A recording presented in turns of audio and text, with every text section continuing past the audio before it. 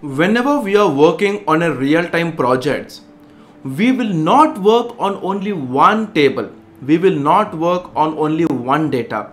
We have to work on multiple tables. We have to extract data from multiple data sources. There might be such situations where we have to combine two different tables.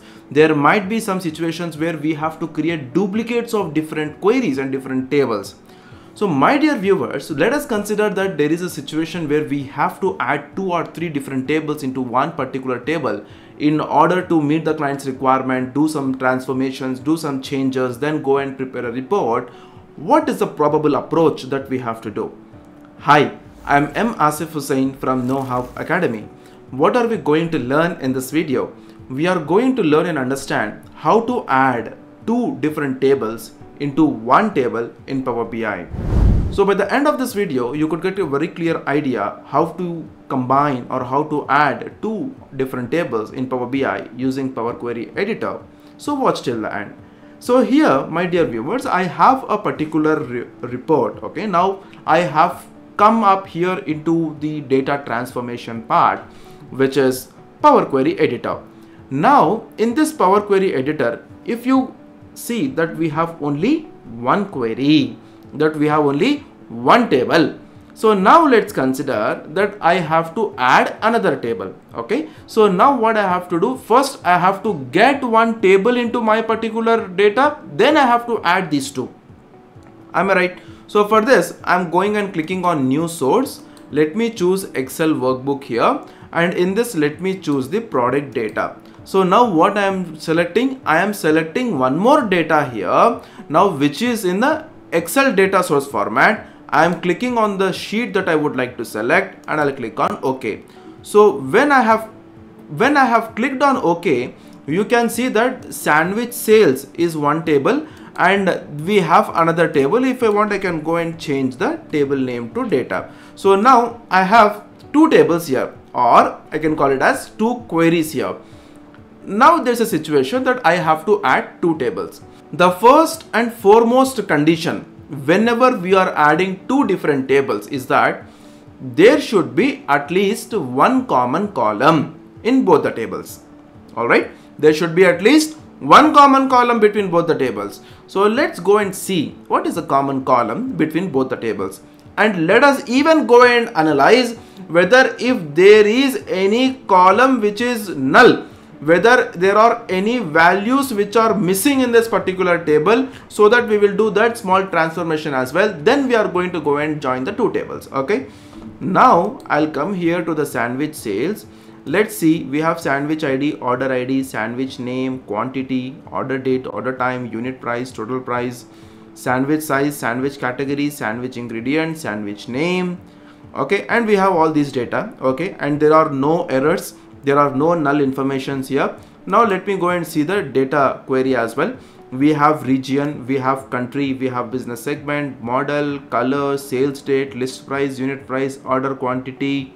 Okay, so now as you can see that there are multiple null columns here in this particular query. So now as you can see that it is 100% these columns are 100% empty. There are no data in it. Okay, there is no data in it. Every column is 100% empty. So it's very obvious that we have to remove all these columns which are not at all necessary.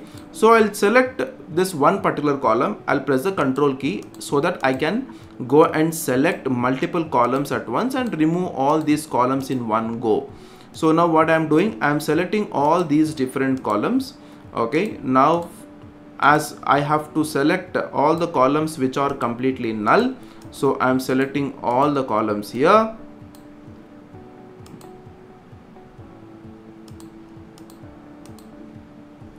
Right click, remove columns. So now what I have done, I have removed the columns and those are still remaining. Let us remove that. Okay, so now I have removed columns. Now if you carefully observe, my dear viewers, there is no common column between both the tables, not in the sandwich sales table, not in a data query or data table. So now what we have to do, the condition is until or unless we have a common column, we cannot go and add 2 tables into one. So for that, what we have to do? So let me do a small step here. I'll go to add column and I will add an index column. Let me go and add one index column. So here we have index column and I will start it from 1. So now we have got one index column. Let me go and rename this index column as ID. Okay, just I am mentioning this column as ID, and what I am doing, I am moving this ID column to the beginning. Okay, so it's coming in the first. So in the same way, I'll come to the data query as well. Here I'll go and add another index column starting from 1. Now I will change the name of it to ID, and in the same way, what I'm going to do, I'm going to just move it in the beginning so that it will be easy for us to go and view it. Alright, so now as you can see that we have ID column and we have ID column in both the queries, in the sandwich sales query as well and in the data query as well.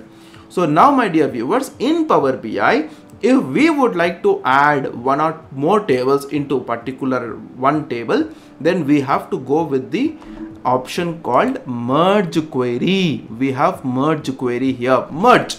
In Power BI, merge is nothing but join, combining, adding two tables into one.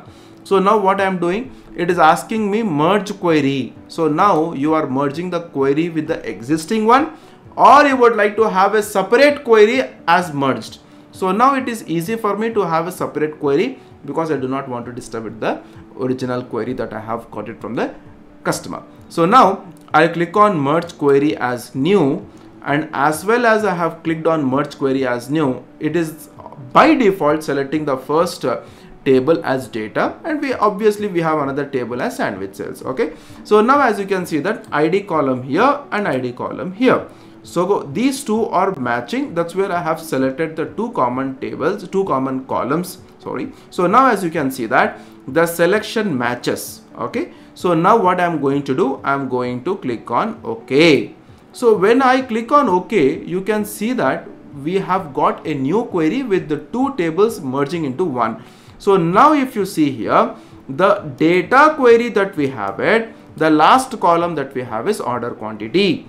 And if I come to the merged query, and you can see that the last column that I have is order quantity. And after the order quantity, the next immediate columns, whatever are there, are completely belonging to the sandwich sales query here. Alright, sandwich sales query. Now you might have a question, sir, there are multiple columns here in the sandwich sales query, but in the merge we have only one column called sandwich sales. What's happening? The point here is that we have to expand. Okay, it is merged, but now we have to open up the merged columns to view all the columns whichever we want. So now I will click on expand, and in the expand, whichever columns we would like to have, you can select all those columns. Whichever columns you would like to view it in the merge, all those columns you can select. As I am not selecting ID column because already I have an ID column here, I'll click on OK.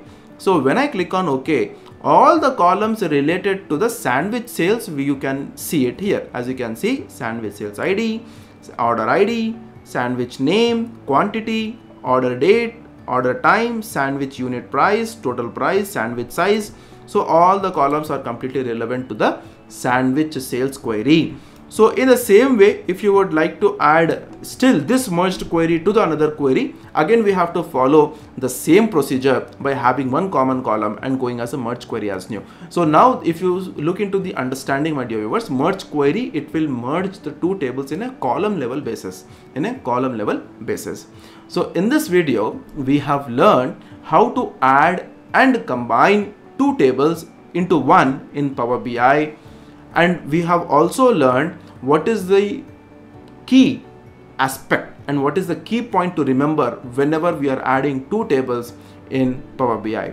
So thank you for choosing KnowHow Academy as your source for IT knowledge. We are always here to help you to navigate the tech world. If you have any questions, do not hesitate to reach out. It's been a pleasure sharing this information with you. Stay curious and keep learning.